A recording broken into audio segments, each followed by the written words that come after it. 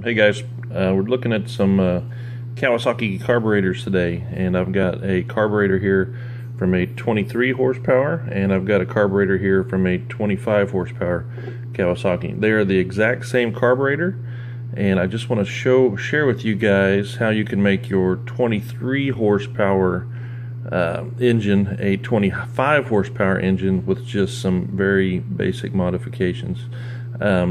First of all, here, this is on a John Deere 737 Z-Track mower, and the thing that you're going to have to modify here is the throttle stop.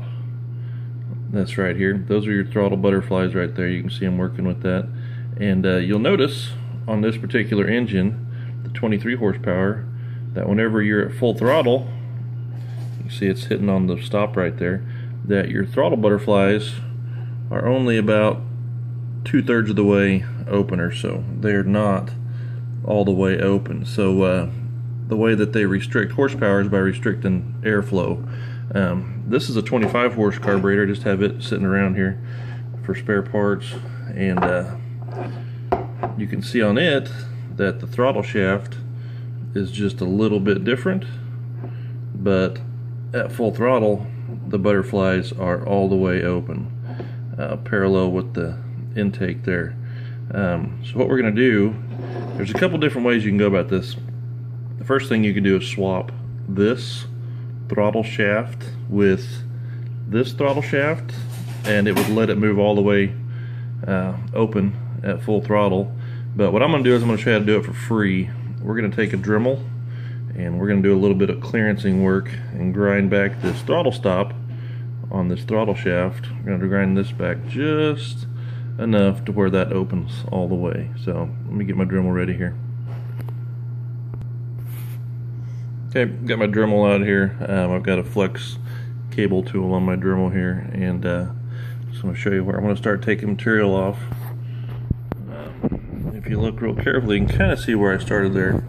I'm using a carbide cutter.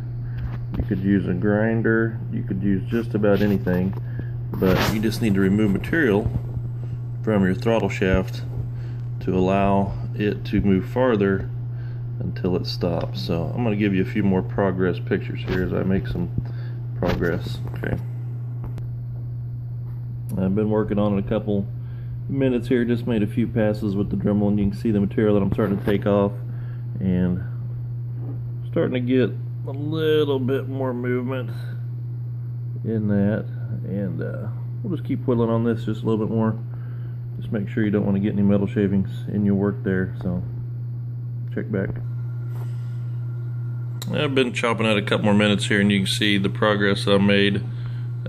Just getting a little bit closer to having those parallel. They open quite a bit more now. We're still not quite to where we want to be, so I'm going to just hit it a few more times here. Okay, we got our final product right here. Just going to let you see how big of a notch we took out. Okay, we've got our final product here. Just so you can get an idea how much material we took off right there. You can kind of see where it used to go, and you can also see the position of the butterflies right now is parallel. They used to be sitting about like that. Now they're about like that. This will make a noticeable difference, and all we need to do right now is assemble everything, put it all back together, and see how it works out. So now, one thing else you guys need to be aware of is you can switch your carburetor over to a 25 horse carburetor. It's just fine. What you also need to do, though, to make it a true 25 horsepower capable engine of making of keeping that power for a long time, is to put an oil cooler on. There's three parts. There's an O-ring, what they call the pipe or a standpipe, and then the cooler itself. And you can reuse your same oil filter, but you should go ahead and upgrade everything to the 25 horsepower oil cooler as well. So good luck, easy modification, get you 2 horsepower. Hope it helped you somehow. Thanks, bye.